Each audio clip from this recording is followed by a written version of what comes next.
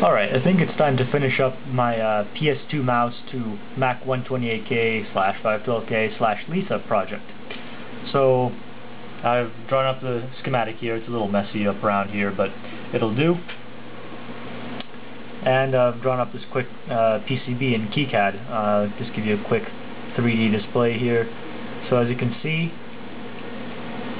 this side here will go to the computer, so you can see the little DB9 and the chip and resistor there, and then this side will face away from the user, and there will also be a USB port attached to the back here where you can plug in your mouse. And if we look here at the Mac, so this is the mouse port, so it will stick up a little bit like this, and the USB connector will be plugged in this way here, so you won't have any wires sticking out the side, which doesn't look very good. So that's why I made it this way. So got a bag of parts.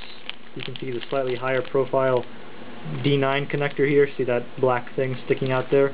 So that I'll have room for all the parts.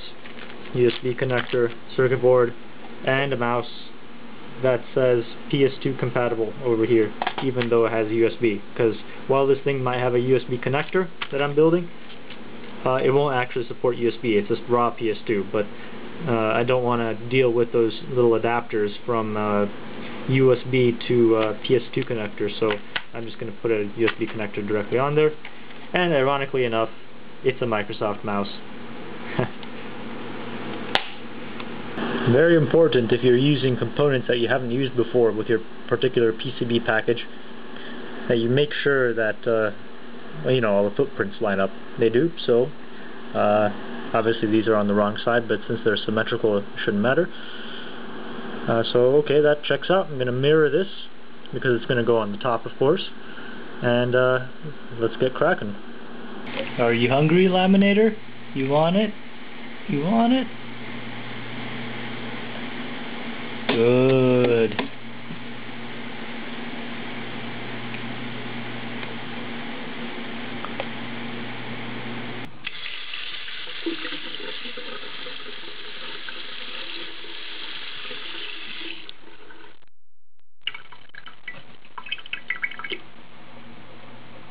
Alright, so I've programmed it using my bus pirate here. There is an ICSP header there, but I didn't have a connector handy, so I just kind of wired it up there. And it's running now, as you can see when I click. The little light turns on, so looking good, looking good. Let's see if it works on the actual machine. Alright, so here's the computer, so let's set this up.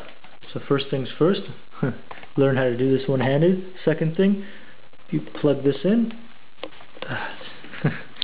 There we go. Third step, plug it in the mouse connector. Here we go. There. So even without the screws in there, it's nice and secure. It's not going anywhere. So, fateful moment. Let's try turning it on. Let's hope for no explosions. Now interestingly, the Mac doesn't actually need an OS in order to test the mouse. Oh yes, there it goes. Uh-oh, I'm missing one of the lines.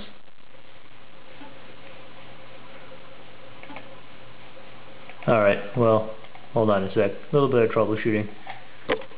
Alright, so my bad. Apparently the ATtiny84 pin assignments for the Arduino environment make no sense, well, to me. I'm sure there's perfectly valid reasons for them being what they are. But anyways, I screwed that up, but I fixed it. So let's power this thing on.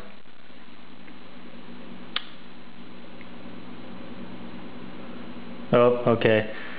This thing sometimes doesn't like to start up. It is getting old, you know.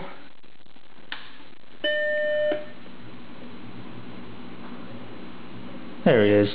Alright, as you can see, it is working perfectly fine. It's hard for you to see everything.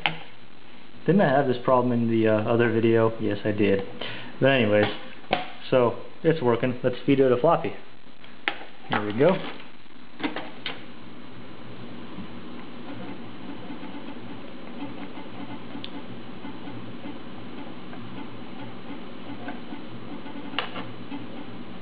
This isn't exactly the best mousing surface.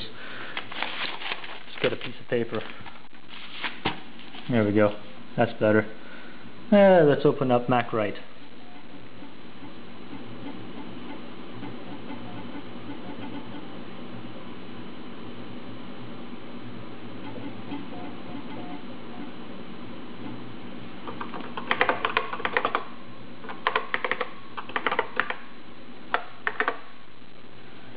Cool. Alright, let's exit out of here. Nope. So as you can see, it works perfectly fine. Apart from me moving the piece of paper along with the mouse. There we go. Holding it down with one finger, moving with the other. You'd think I would set this up properly, but anyways, let's shut this thing down. Thank you. And let's take a look at the hardware again. And here it is. Well, I would call that mission successful. Now, of course, I only did this to have a little fun. I mean, you know, you can get mice for the Mac pretty cheap on eBay. It's like 20 bucks. And there's always a couple of them on there. But that being said, I mean, this is a pretty useful little device. So, you know, maybe in the future these mice start getting a bit more expensive and hard to find, or maybe you don't want to spend 20 bucks on a mouse. You know, there's only about $5 or $6 worth of parts in this entire device, you know, excluding the mouse, which you can get for just like $2 somewhere. So if you're interested in building one of these, of course, you can just go to my blog, which is down there linked, and just download all the plans, you know, the schematic, the PCB layout, the software. You know, it is open hardware, and you can see the little logo up there. So feel free to make your own.